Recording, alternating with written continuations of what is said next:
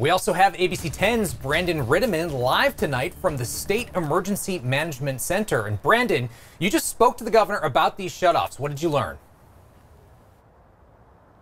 Yeah, so you had a press conference, and we've been reporting on the governor's involvement with PG&E for some time. We've confronted him about the more than $200,000 that was donated by PG&E to help him win an election, and pointed out that he took that money and hasn't said anything about giving it back, while also talking tough on PG&E. But I have to say, the talk today was a different level than I've heard out of this governor. You heard some of it at the top of the show. He said this is not a climate change thing. This is squarely at the feet of PG&E, the governor said. He said it was their mismanagement and greed and negligence of their system over the course of decades that led to the problems we're seeing right now, which is fascinating because I talked to a PG&E official earlier today and asked them about the fact that people aren't going to be reimbursed for refrigerators full of food. At least that's what PG&E has been telling us, because they say it's a weather-related event. And I pointed out, well, it's not specifically just weather. This also has to do with your equipment not being able to hold up to the weather California offers.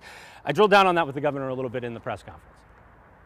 Yeah. Do you feel like PG&E is taking its role in all of this seriously, and what would you say to them? Well, they better. I mean, look, as it relates to compensating people that have been impacted, I believe they should be compensated, and we will pursue that. They have not made a determination, to my knowledge. They told us they won't. They made that to you. They said something differently to us.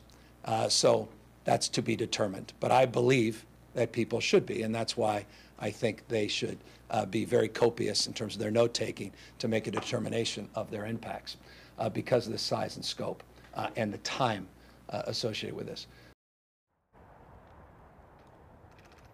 Yeah, so really interesting. PG&E is saying, no, we're not going to cover that. And the governor says, yeah, keep your receipts, people.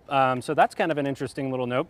One other thing that was really fascinating out of this, and something you don't hear often covering government, the state has been helping PG&E run its business and respond to this crisis by doing things that are PG&E's job. For instance, this week we are told, and the Office of Emergency Management here confirmed to me, they helped the state IT people helped PG&E get the website back up and running. They actually offered them support from the state to do that, even though it's not the state's job. They also made an offer to help state employees come in and staff call centers for PG&E. That hasn't actually happened, I am told, just yet. They've also offered some help with inspecting the lines, if there's any state assets that can go out and fly the lines to help PG&E be sure it's safe to turn the power back on and get the juice flowing a little bit sooner. Again, that is not something that's actually been solidified, but we are told the state has also been helping PG&E with security.